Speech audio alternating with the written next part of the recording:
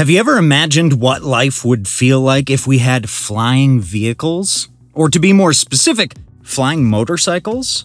Some of you might remember that movie scene from E.T. with the flying bicycle. Well, forget everything you've seen about flying machines in movies, and let's move into reality, because we have our very own flying motorbikes. This isn't something out of a sci-fi movie or the Star Wars franchise. It's real and could potentially change transportation as we know it. The company Volonaut created a flying motorbike known as the Volonaut Airbike. It's a futuristic single-occupant vehicle that gives us a glimpse into what our futures look like when people start gliding into the streets.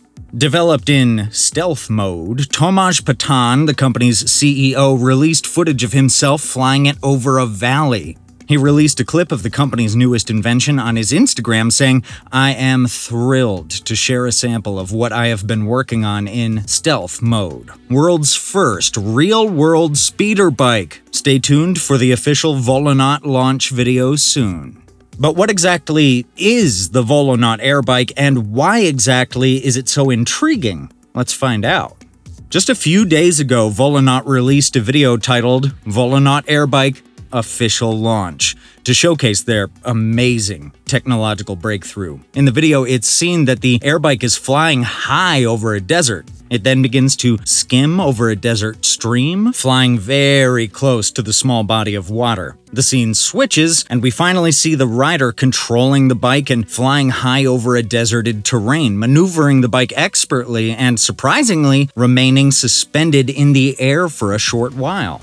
Responses to the video were positive and full of anticipation from many. People in the comments congratulate Tomasz, their love for his project, and the expert engineering from his company. There were joyful comments from the older generation who have been anticipating such an invention for quite some time. One user said, "As a 50-year-old man, I have been praying we would see this type of technology before I go to meet my maker. I hope and pray for a huge success.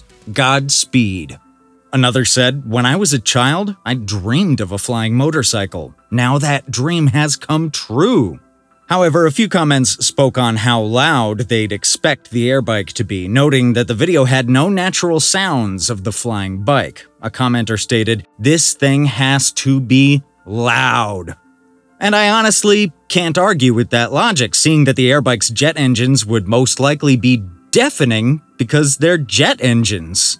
Analysts also point out that the details are still a tad sketchy. There's no takeoff or landing footage or any power plant specs yet, and some estimates suggest the airbike gets only a few minutes of flight time because of its light weight. The Volonaut Airbike is spectacular, and we haven't even unpacked its features yet. But to properly understand the airbike, let's backtrack a bit and find out how it all began.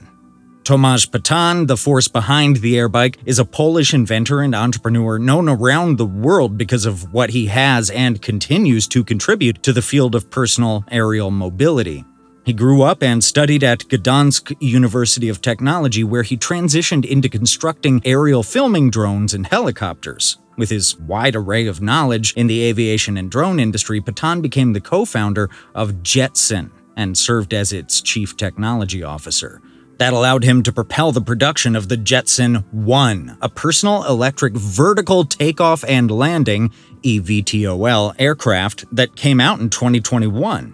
The airbike was developed basically as a secret until mid-2025. Tomasz Patan quietly worked on it for years before he finally decided to come out of stealth mode in early May 2025. On May 1st, 2025, he posted a very dramatic first flight video of his prototype flying over a forest. That's not all. A second teaser on May 4th, also known as Star Wars Day, consisted of a stormtrooper. Reporters remind us that no details or announcements popped up before this grand unveiling, which, if you ask me, is a bit weird. Patan simply came out with it when he was ready. The futuristic single-occupant vehicle is a realization of a bold concept often portrayed in science fiction movies. This is where the inspiration came from many years ago, and with time, became the obsession to its creator, the company wrote in an emailed response. The Volonaut aircraft is the brainchild of Tomasz after he developed the Jetson 1. Unlike the traditional designs some of us have seen before, the Airbike has an extremely lightweight frame that's shockingly 7 times lighter than a conventional superbike. It wouldn't have such a light frame without the advanced carbon fiber materials and the heavy use of 3D printing. It also has an open-air design and offers no protective frame around the pilot. Basically, it's different because it's not enclosed like a car, but like a normal bike, which makes it feel less like a drone-based vehicle. Luckily, the Airbike totally escapes the rigid mold of the Jetson. Patan himself says his Airbike is the first hoverbike with no propellers. Crazy, right? He trades Jetson's 8 rotors for jet thrust instead for a spectacular effect. The Airbike takes inspiration from flying motorcycle designs that existed in the past, and even from sci-fi movies, but applies next-gen materials and controls. Let's just say Patan took lessons from Jetson 1 and combined them with a strikingly different propulsion approach to make a totally new type of personal flying contraption that sits on the fence between electric drones and jetpacks. Its most amazing feature is jet propulsion instead of the usual rotor blades. The exact engine type hasn't been released to the public yet, but reports confirm it has no visible propellers. Given that it's a jet-powered bike, the Airbike harnesses something called a proprietary stabilization system that's controlled by a flight computer, which is present on board. This system not only allows the aircraft to balance in the air automatically, but it keeps the rider stable as well. So you can say it effectively makes control as simple as steering a motorbike. Cool, right? Media reports reiterate the official claim that a flight computer allows hovering without active control, so even newbies like you and I can take off safely. Recently, the tech world's been buzzing about the Volonaut Airbike. Its futuristic design instantly grabbed attention, with some even calling it the future of personal transportation. But of course, some suspect it's just AI-generated or a clever fake.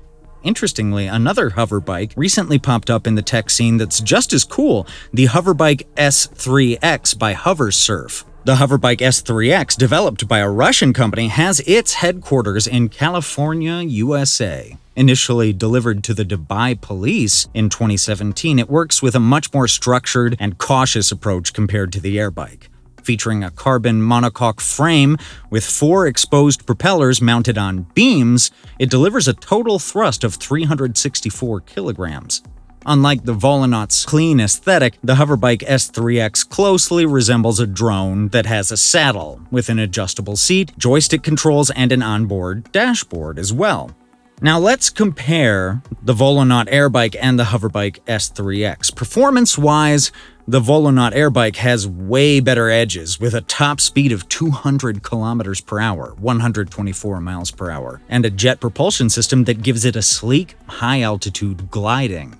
Its proprietary stabilization system, which we already know is enhanced by a flight computer, gives it automatic hovering and 360-degree visibility without obstruction. I'd say that's really impressive. In contrast, the Hoverbike S3X gets a maximum speed of only 96 kilometers per hour, 60 miles per hour, quite a reduction with a limited flight time of 10 to 25 minutes with a human pilot. It generally depends on the weight and weather conditions at that particular moment. Safety is also a huge distinguishing factor. The Hoverbike S3X is already equipped with a stellar, multi-layered safety system. Would you believe it consists of electronic emergency landing functions, a kill switch, and even passive crash protection features like deformation zones? Well, you better believe it if you don't already. Meanwhile, details about the Airbike's safety elements are limited. The Airbike's flight computer provides automatic stabilization, hover and balance, to prevent losing control. The fixed side stands let it land easily too. Red rear LED taillights warn other pilots/vehicles when the bike begins to slow down, but despite everything, the rider is fully exposed. There's no roll bar, windshield, or enclosure, so any crash would directly impact the pilot and could be really dangerous. No airbags, seatbelts, or ballistic parachute have been announced for the Volonaut, unlike some other personal VTOLs, and that's quite a hazard. The company exercises caution by wearing protective gear, as shown in the company's official video, where the pilot wears a full-face helmet, but formal crash safety measures have not been announced yet. Additionally, cost and accessibility mark a major difference. The Hoverbike S3X is expensive. It's priced at a steep $150,000, with an optional $10,000 training program with travel and accommodation bonuses. I doubt civilians can use them yet because their use requires extensive training and is sadly still bound by ambiguous flight regulations. The Volonaut Airbike still doesn't have a price yet, nor has it been confirmed for public sale. We just have to wait and see what the company releases because patents state it remains a personal project for now. Although its design hints at a more minimalist and potentially more accessible future.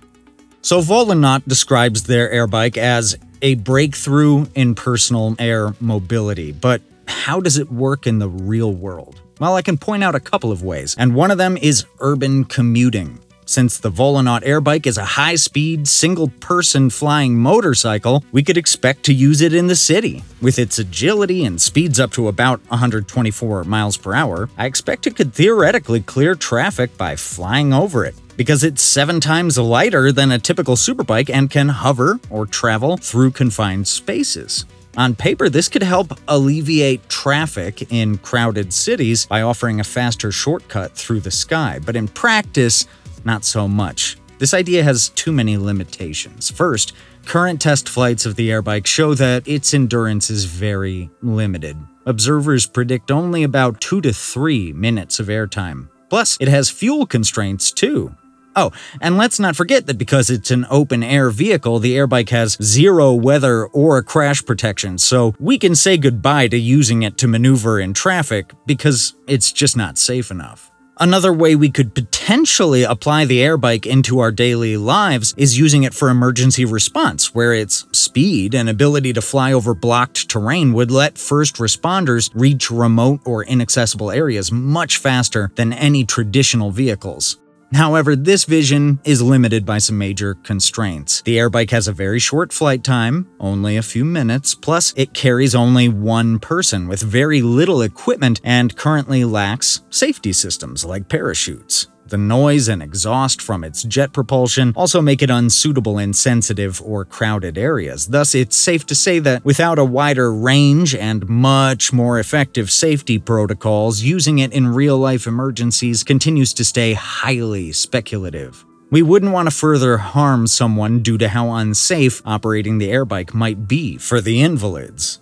The Volonaut Airbike has a stabilization system that lets it hover and move around easily. Volonaut markets it as an exhilarating recreational vehicle, promising riders the feeling of soaring like a bird in what the company describes as a dreamlike experience.